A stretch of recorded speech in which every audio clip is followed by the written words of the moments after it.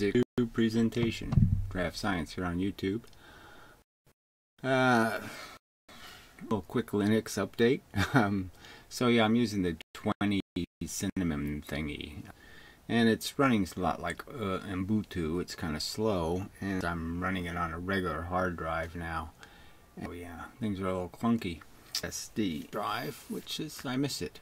So I'll have to go look on eBay, see if I can find another used one cheap. Anyway, so it finally is suspending correctly, so that's good. I don't know whether I fiddled with something that actually worked or not, but whatever, it's doing it. And so it hasn't crashed yet, so that's good. So this is like after 4 or 5 suspends, and it still seems to be working mostly. So we'll see if this video comes out or not. But anyway, so I guess it is usable mostly. Anyway, but it is slow and slow. Anyway, especially to boot. That's why it needs to suspend, is because I can't wait those 2 minutes. 2 minutes to load? Oh no, come on, I can't wait 2 minutes. Anyway. Alright, so on to the physics. So there was a couple of comments sort of relevant to each other in a way. So some guy says, okay, gets the speed of light thing. That as fast as light is, it's really slow compared to instantaneous, right? I mean, anything less than instantaneous is already really slow in a way. It's already infinitely slow from instantaneous's point of view. Not instantaneous. Yeah, instantaneous. Yeah, simultaneous. That's the one I keep messing up.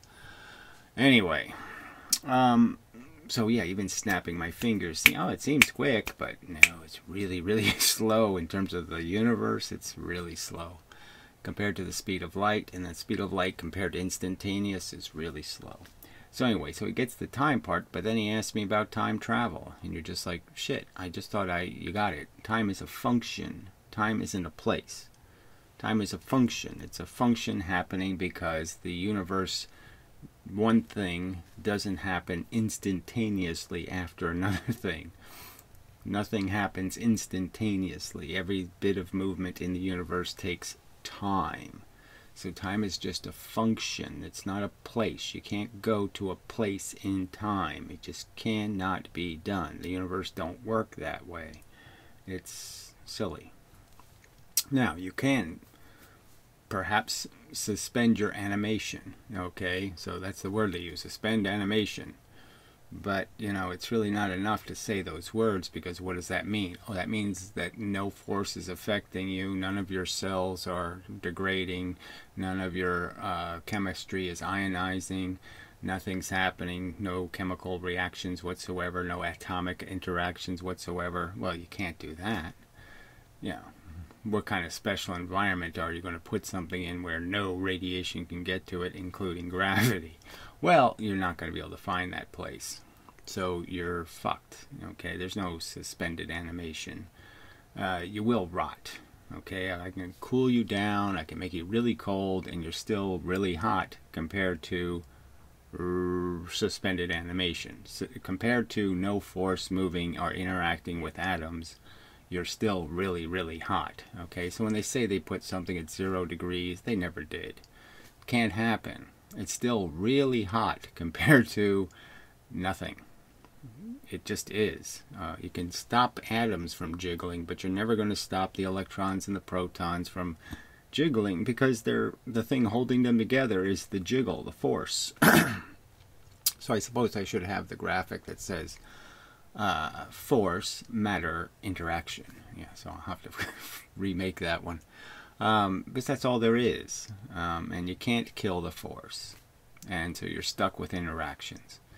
And you will rot. So, yes, you could probably lengthen how long it'll take you to rot. Okay, so you won't die in 100 years.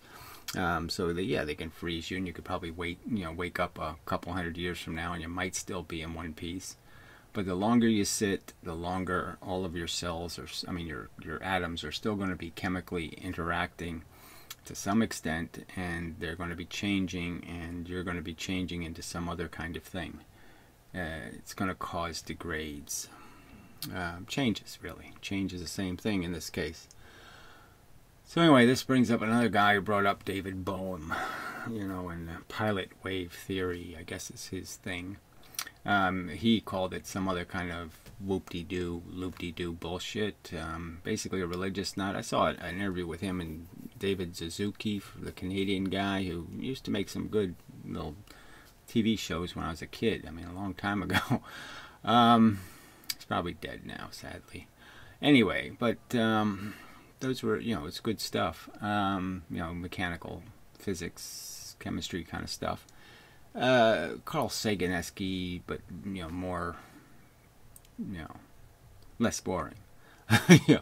Anyway, where was I going with that? Well, anyway, so, you know, and he's based, but Bohm was seeking a God of the gap answer. So, you know, he saw the conflict between relativity and quantum mechanics, and he just doubled down on the woo and created a, you know, might as well just call it a pilot gremlin, you know, master gremlin theory.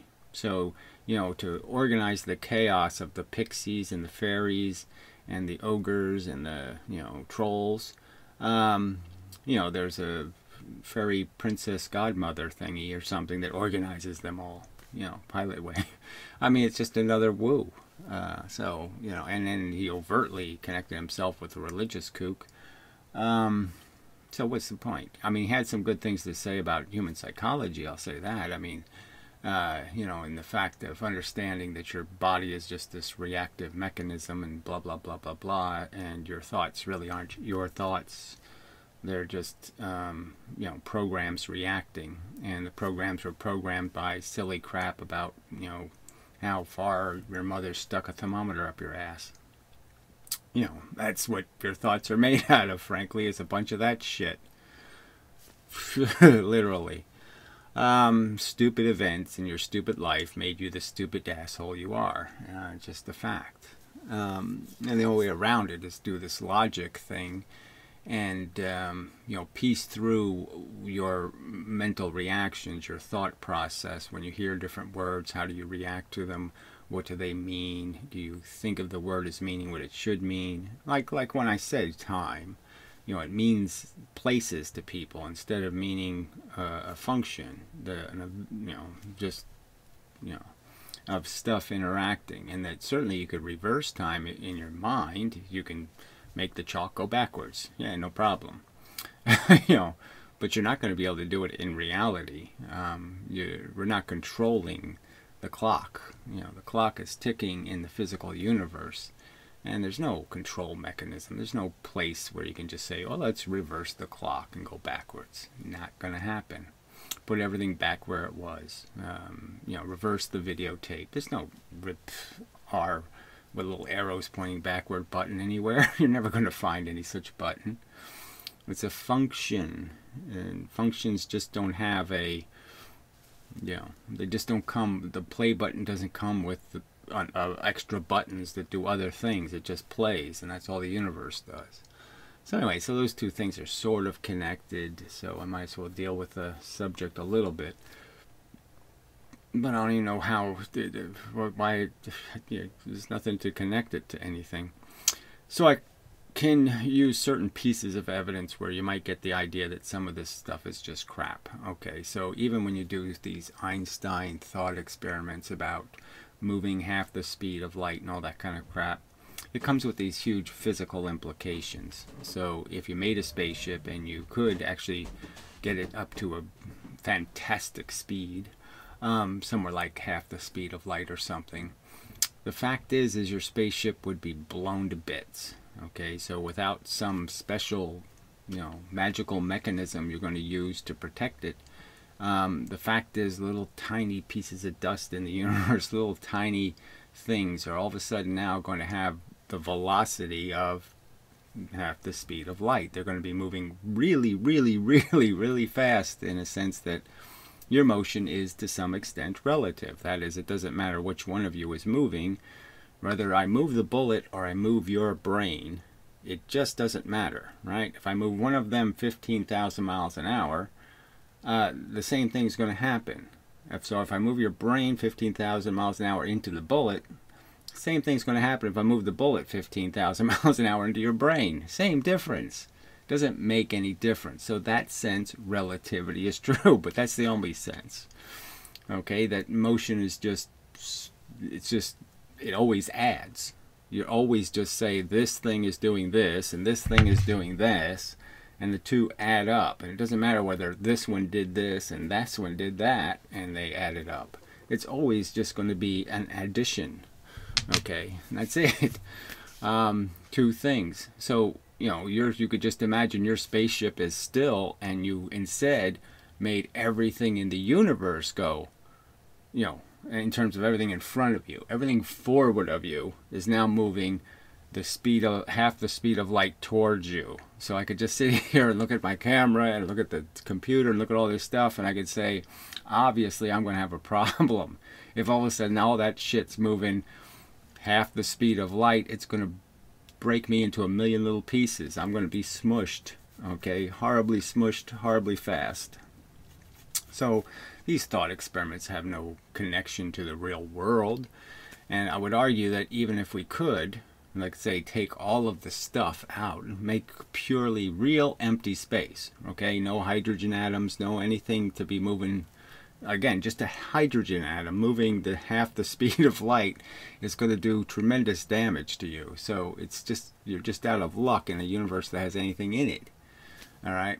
But if I took all those physical things out of it, I'm still stuck with the force stuff still being in it. And the fact is that your mechanisms, your atoms, still have to rearrange themselves to be functional in a stream of force that's that aggressive.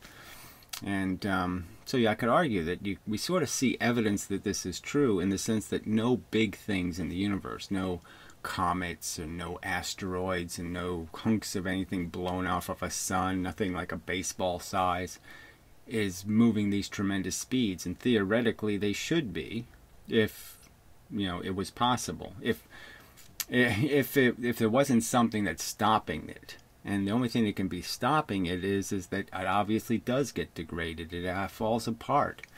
The bullet itself can't be moved at that speed. If you try to move it at that speed, the atoms fall apart. The thing turns into a bunch of electrons and protons. All right, you can't force the matter to go that fast. It just doesn't want to be compliant. It can go fast, but it can't go that fast. So you can push it and you can make it go, but eventually the stream will get too aggressive. It's like a motorboat or something else, right? There's a certain speed you could go to, and when you go past that speed, the forces all become way too aggressive and the thing falls apart. So it works for a while and then it stops working. And the same thing would be true of this the physical universe has the same sort of limitations. Your mechanism falls apart.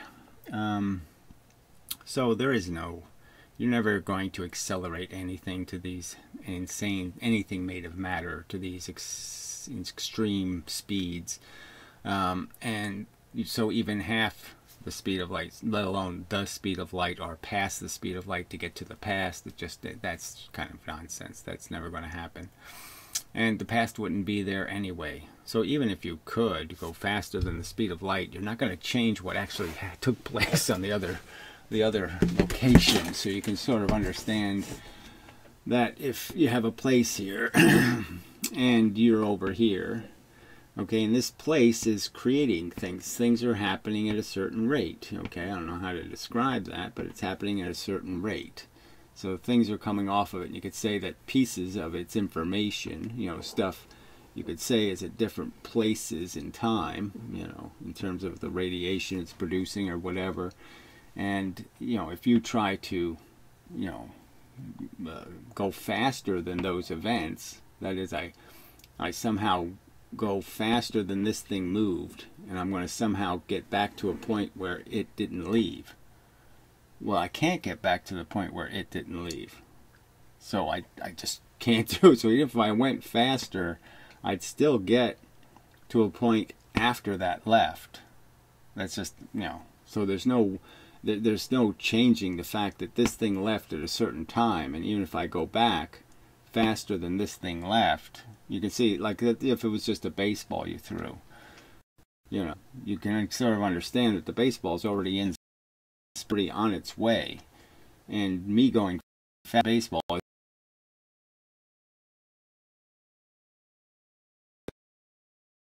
isn't going to, it's already left, so it's gone, and time did go really backward in time. You can't left doesn't mean the event of the photon leaving. So the photon left, you go faster than the photon, so what? The photon already left. So the event already happened. So you can't get to an earlier event. Just can't do it. So you go as fast as that event, maybe. Can't even, you know, it doesn't matter. When you get to the object counted this, even though this was very fast, it still wasn't faster than the time that took. So you'll just get to the object as it is now. So right now it's a certain thing. Now, right this minute, it's a certain condition. You'll get to it now, but you won't get to it back then. So all you can do is get to it now, instantaneously. So if you could go instantaneous speed, you can get to it instantaneously. Okay, so I'm there now. All right, I can't get to any place called then. Okay, I can only get to it now. If you get me. I mean, you know, now is, this is here, this is here, this is here, this is here. That's now. I can get there when this is now. I can't get there before this left. I can only get there now. Okay, anyway, so the whole thing doesn't make any sense. All right, and then as for the forwards things in time, right? They, you know, this look all gets so, oh, Jesus, you know, this is really, I gotta fix that now. Well, you can see it does suspend, yeah, but it does this password thing, which I gotta get rid of that because that's just a pain in the ass. All right, sorry about the. Hopefully that isn't too big a whatever blotch in the video. Change is a bitch. Anyway, so oh, there's almost a smiley face here and 2 eyeballs. Yay. Yeah. Aww. Anyway, all right. So they do this, you know, your time dilated crap, right? So you're going very, very fast. So I increase your speed and I make you go very, very fast. And the theory is that you know, I can make it so if you have a flashlight and you're going half the speed of light, the light on the flashlight will still look like, from your perspective, it's still going the speed of light. It's leaving the flashlight the speed of light. But the fact is, to see it that way, the rest of the universe is still on their regular clock. And the rest of the universe, all the clocks are going really, really, really fast. And everything's already happening. Stars are blowing up. Everything's, you know, it's like running the universe much, much faster. So it's not like if you did have a window and you were doing this, oh yeah, my flashlight is working. I see the light move away from me at the speed of light, so it's working, and I'm moving half the speed of light. The rest of the universe is buzzing. I mean, billions of years are passing by in what was a minute. You know, you're just eating up the universe in terms of the rest of the activity in the universe will be just what it was before. Like I said, novas, all kinds of stuff. Millions of years can go by and you'll think it was, you know, a day.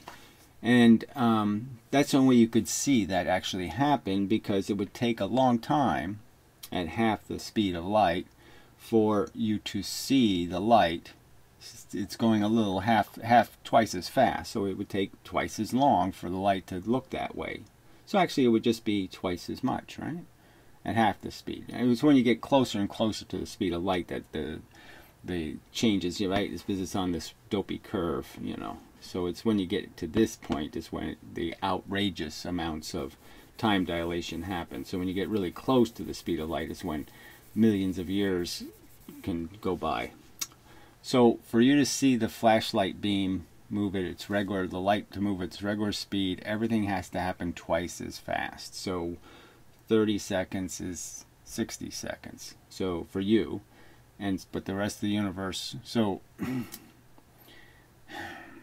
see, even making sure you say it the right way. Like 1 minute in the real universe will be 2 minutes for you.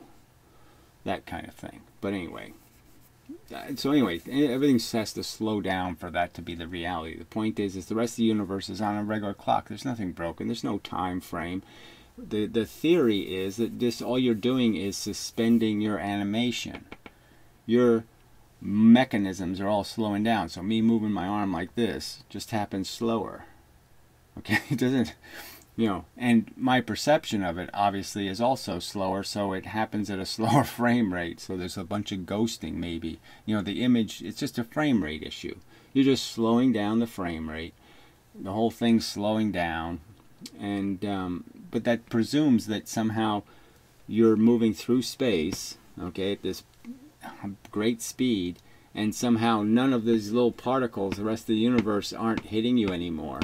Like you aren't interacting with all the little hydrogen atoms and all the other crap in the universe. And of course you are. The gamma rays are still flying into you. The X-rays are still flying into you. And the point is if they're coming towards you, their frequency is doubling. Okay, so that's a real problem. Right? Because you go from weak X-rays to hard X-rays. Then you go from hard X-rays to, hard gamma rays. So you're getting hit by real hard radiation. You're being, bombarded by a very, it's a lot of energy you're creating, a lot of impact. And so this whole idea that you're just going to benignly do this and you're not going to have to interact with the universe in front of you. Like somehow you could just watch the rest of the universe happen really fast and none of it has to affect you. I mean, they make this like this frame here where you're in a special bubble, and somehow these events aren't happening anymore. And that the opposite isn't happening behind you, where nothing is getting to you from behind you anymore. No asteroid can catch up with you, no comets, no anything. None of that reality can get to you. So anything moving slower than half the speed of light, you can't even see it. You don't even know it exists anymore. You can't see reflections. You can't see nothing. Anything that happens is invisible. Or, well, no, it takes twice as long to get to you. The reflections, yeah, you're not changing reflections, but you're changing its motion. So things that would have hit you aren't going to hit you, okay, because you're moving faster than they are. So they can't get to you anymore. So one side of you is not getting hit by anything hardly, and the other side is getting bombarded with everything that's twice as energetic. And obviously that would be a tremendous menace to your structure, in my opinion. And your atoms won't survive it, and the forces holding your electrons to protons, the whole charge mechanism will break down because of this huge imbalance in the energy, the field you're going to be affected by. And you can feel the difference. You can say, look, we're affected by gravity and we're pushed up back by the earth, and so we're jiggled, but we don't really feel it. But it's a very slight jiggle compared to this kind of jiggle, okay? I mean, this kind of velocity is a huge difference compared to what we experience. I mean, the speed of light is a gigantic number, 300 million meters per second. And we go 20,000, if we're, I think the fastest human has gone 20,000 miles an hour. And then you could add in other factors like how fast the galaxy's spinning and how fast the things moving through, but all those can be additive and subtractive. Two motions can be in different directions. And as I've sort of pointed out before, is for anything to acquire velocity, it has to acquire it. That is, the Earth had to acquire its velocity in its orbit. It didn't just have it for free. So it had to be hit by stuff, and hit by stuff, and hit by stuff. And it had to be hit by more stuff going one way than going the opposite way, obviously, to have a velocity. And everything has to acquire velocity. You can't just, you don't get it for free. Something has to interact with you, and it has to interact in such a way that it doesn't blow you up or break you into pieces, or all that kind of stuff. So it has to be benign acceleration. So even to get to the point where you're going very fast, you have to accelerate at some rate that's compatible with your matter. And we know that even going a little bit faster than gravity, going faster than the, to overcome the balance that you're in now. You're jiggling now, and now you're going to have to add extra motion in one direction. And it doesn't take much extra motion, to start flattening you into the chair, smushing you pretty hard. It doesn't take much acceleration for you to feel the effects of your matter having to be rearranged to accept its velocity. And that's really what the whole matter equation is. I mean, to throw something in space, or to do this or to do that, it all requires energy, and it requires its resistance is not some kind of law. Its resistance is that you're actually rearranging the matter to throw it. You have to move all of its electrons and protons have to be put in new positions to be able to take on the universe that you're pushing it into, this place where more force is going to hit it from one direction than from another direction. So the atom, if it's in balanced force, it can have a shape. But if you imbalance the force by moving it, well, then it has to change its shape to accommodate that movement. And this is why, I've sort of pointed out a reasonable theory for why isotopes, radioactive isotopes, decay slower. That's why the atomic clocks are affected by velocity, is that they do require an event, that's dependent on their structure to decay. So their decay is caused by the external world. Decay isn't caused by their internal structure. It's a combination of the two. Obviously, their structure gives them a vulnerability, like they have a hole here and a hole here. And energy has to go into these two holes at the same time. Well, obviously, if I move it in the direction of one of those holes, then it's going to have more energy hitting this hole than that hole, and therefore the idea of having a simultaneous event is reduced. The likelihood is reduced because you've broken your probability.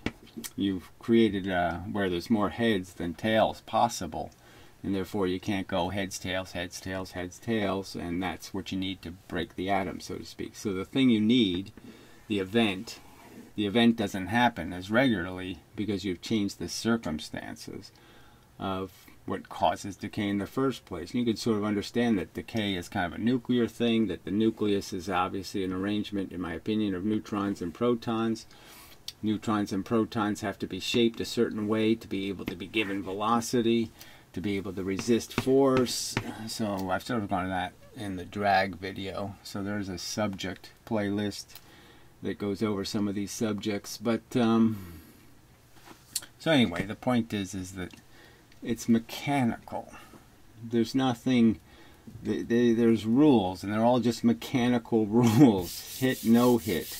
The paths either intersect or they don't. The whole universe is just energy and matter, and all the energy is moving in straight lines through the universe. There's no curved line anywhere. Every bit of force is just traveling.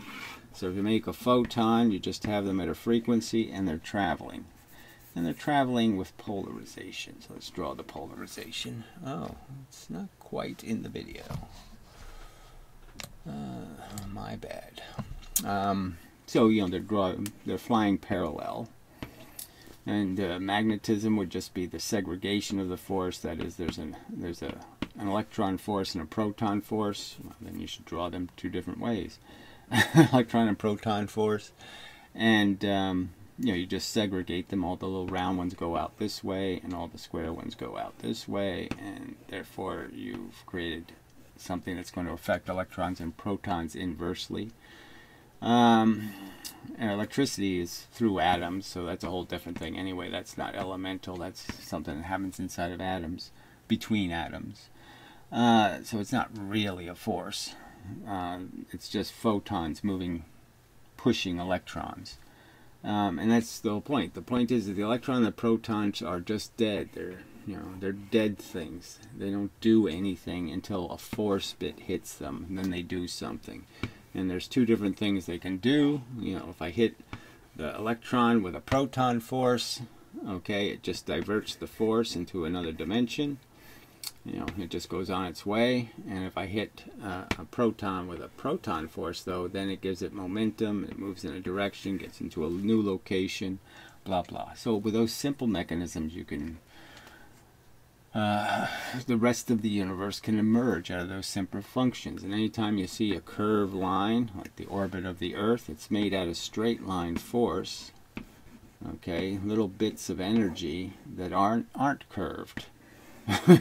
They're moving in straight lines, and you know, so all the curved lines are just a byproduct of some straight line, and that really goes for charge. So when they tell you that charge in Maxwell's equations have something to do with waves, they really don't. The wave is just another way of drawing this. Okay, rays of force. So you can say, oh, I'm gonna visualize that as a wave front, and then I'll put a wave front here, and I'll put a wave front here. Well, those are arbitrary, and all it's really representing is that no, these lines are the force, these rays are the force, and you can see them. If you want to sit there and say these rays equal this, you can go ahead and say that, but to the ray, to the soldier, they're not a wave of soldiers. Each individual soldier is an individual soldier, and that's the way the force really is. It's made of something. When they say there's a field, no, there's not a field unless there's soldiers. Until you put the soldiers in, there's no field. And the forces of charge and things like that are really equal, proportional, standardized. It's a basic thing that happens constantly. And so you can do this wave thing, but it's not how the force is produced. It's not how it really is interacting. The soldier from, you know, America has to go all the way to Germany, and he has to kill a German soldier. He has to, you know, well, see, you can't kill the soldier, so it's a bad example. But the point is the force has to go to the object. Then it can reflect and do something, but the force can't hit the force. It has to go to the object to interact with it, and that's the real mechanism. And you know, whatever. I've been over it and over it and over it and over it. So I guess there's you know, pilot wave theory is I don't know if there's much to go over. I mean, it just has this woo term. You know, it just says that for no good reason the ray bends, and then it starts going a ray again, then it bends, and then it goes a ray again. It's a, you know, you can mathematically do that to create the end result, but you're just lying, because the real path was, you know, the real path. I mean, the thing traveled the path. It didn't travel some loop-de-doo. So yeah, so that's probably enough of a video. I don't know if there's other subjects worth getting into in this video. Just a lament. I mean, all these people do have, you know, unfortunately, I mean, Bohm's nerdy as hell and religious, you know, and the theory doesn't add anything. It's just another abstraction. It's just another, like I said, it's just a pilot gremlins, you know. You know, there's stewardesses showing the force where to go. I mean, it doesn't add any value to a physical universe or a physical understanding. It's not physics, my opinion. And I'm just saying that, you know, this idea that somehow you are compelled to believe in waves, and you're compelled to believe in woo, like magic, or, you know, like I said, the bent line. How does it know to bend the photon? How does it know to do that? You know, like it has a structure or something. And I'm sitting here saying that just doesn't make any sense. And I'm not saying it because I have some bias against the universe made out of bent photons or crooked things. It's just I can't imagine what's causing them to be crooked.